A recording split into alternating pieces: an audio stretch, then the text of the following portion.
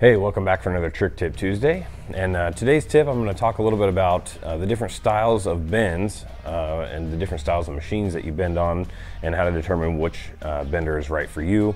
So here on this rack here, I've got a couple of different styles of bends to show you. So here at the top, if you're looking for a really long sweeping curve, something with a really large radius, this bend right here was done on a roll bender. So typically on a roll bender you have three different bending dies, and they're placed kind of far apart. That way you can roll the material through, and it just slowly puts that long arc in a piece of tubing. So from there, right here we have this tube here that was bent on a ram style bender. So this is the kind of bend you would typically see if you let's say you go to an exhaust shop and you're looking to get new exhaust made for your car.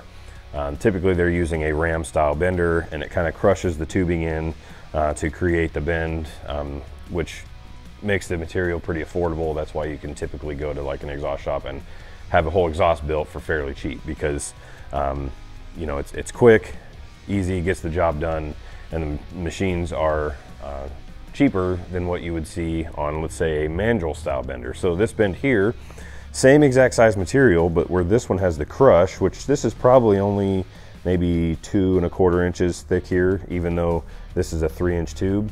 But here it's 3 inches all the way through the radius of the bend.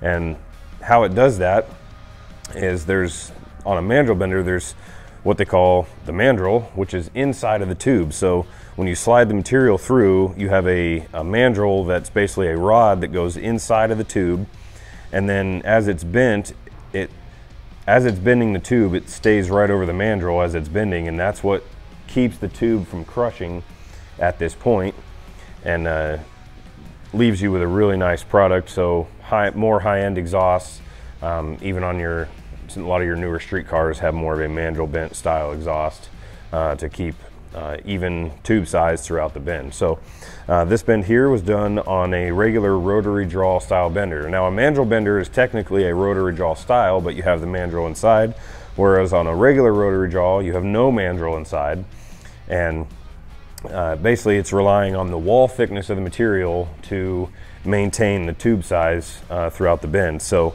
that's why you can't bend super tight radiuses on a rotary draw style, because it would end up either crushing or deforming the tube in a way that you wouldn't want for your project on a rotary draw style. So this one was done on that.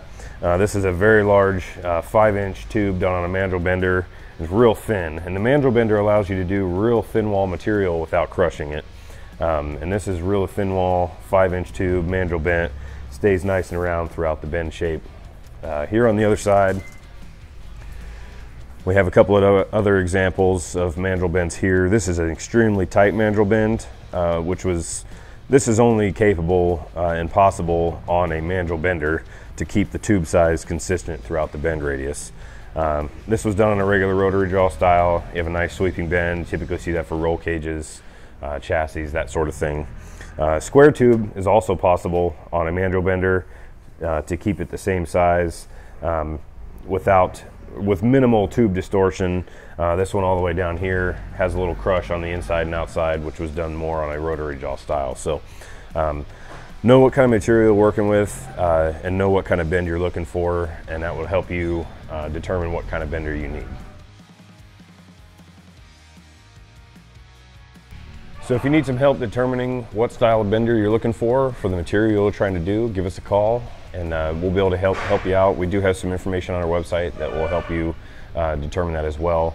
But our staff is always here to answer your questions, so give us a call, and we'll see you next Tuesday for the next trick tip.